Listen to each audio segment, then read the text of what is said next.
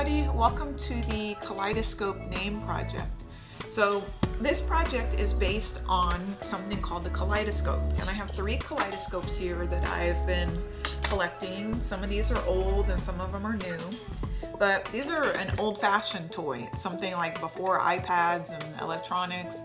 Kids would actually look at these and have fun playing with them. So what it is the kaleidoscope is a tube, and inside the tube, you can hear it, is beads, like clear plastic beads. And they have to be clear plastic because the light needs to shine through it. So inside is beads, and then also inside is, on the wall of this tube, is mirrors, okay? And what happens is at the end of the tube, you can see right here, it's clear, and there's the beads. When you turn it, they move around. And when you look through this side, oh, actually it might work where you can, when you look through the eye hole, let's see if I can get it, and you twist it, you can see the beads moving. I have a video that shows it a lot better than this, but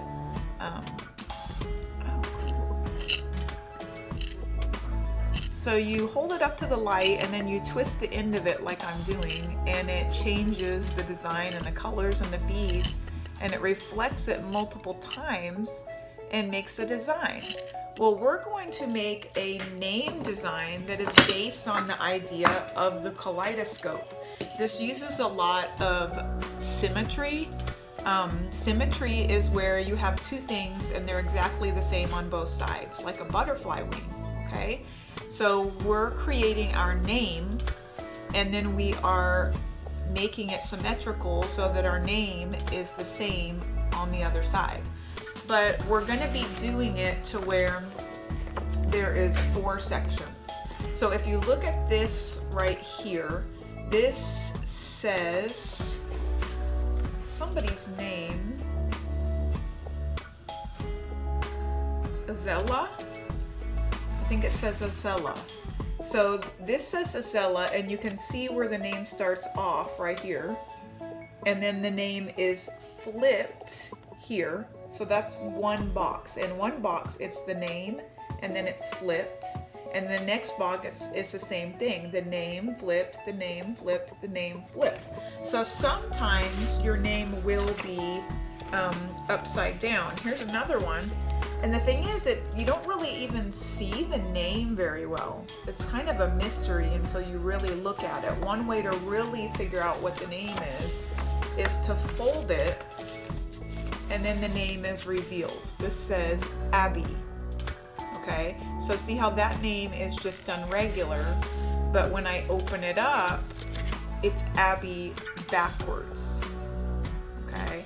Then I open it up the rest of the times, and it's Abby forward, backward, forward, backward, forward, backward, forward, backward, repeating 4 times, okay? So I'm going to show you the steps to this project, but the thing is, it has to be a square piece of paper first. Let me just show you all of these. This is the one I showed you that's done by Abby. That's the SL one. And I think these are all done with colored pencils. This one says Jasmine. It shouldn't even look like a name though, really, when you're done. This is another Abby with the ID. And here's some more, but I'm gonna say these are a little bit weaker because they didn't color as hard in the background. Should really use vibrant, bright colors. This person used value, going from dark to light, but again, I think it looks better with the vibrant coloring. And this person left some white space. You can do that, but again, in my opinion, it looks better with the whole thing filled in with the super bright, radiant color. So that would mean you would have to push really hard if you're using colored pencil or crayon, or you could just use markers. But one important thing is the colors are always a reflection of each other. You can't change the colors as you go. You have to stick with the same color. So make sure you get a color that you have a lot of. If it's a marker, make sure it's not going to run out soon. So first thing I'm going to do is show you how to get a square piece of paper. It sounds kind of easy, but you want it to be perfect. So watch the next clip and it'll show you how to make a square, and then I'll show you how to do this project, okay?